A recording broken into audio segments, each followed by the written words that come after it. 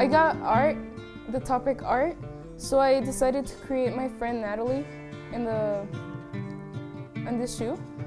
And I decided to connect both of the shoes by creating a guide to sort of have a balance with both of the shoes. And then I decided to add colors on top of their noses just to symbolize art, because art is really creative and really it doesn't have any limits to it.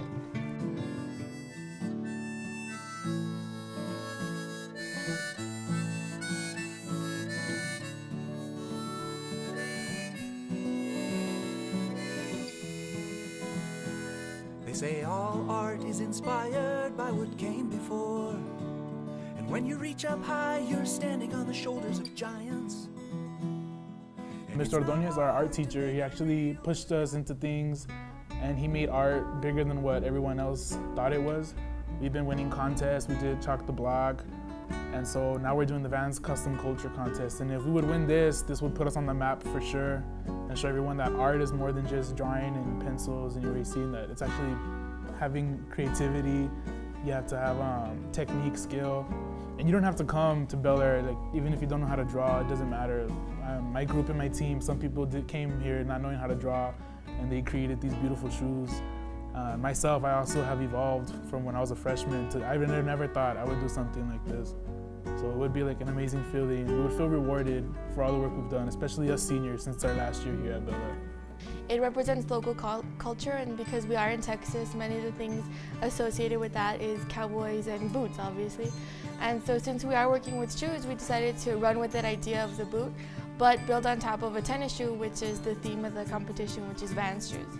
So by combining the two, we made this boot here on top of a regular short Vans shoe with the spur and this like long leg with leather and the top part to make it look like a regular cowboy boot.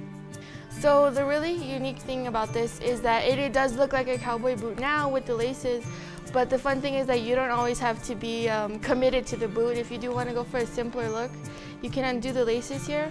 And so this boot part is detachable, so if you're going for just a simplified look of this, you can wear just the bottom part of the shoe.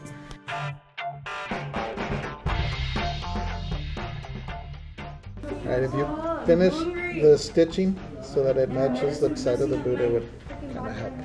I'm hoping to make it to the top 50, and once we get top 50, as president of this year's art club, I plan to campaign as much as possible to get those votes here in El Paso, to have the chance for me and my group of artists to go to New York and see if we have the chance to win, to where they actually make our shoes nationwide, and our art department would gain $50,000 to our account. So it'd be pretty cool to have everybody help out and like help us vote to get those votes, because that's all we needed. We made top 50. I'm pretty sure we'll make top 50 again this year.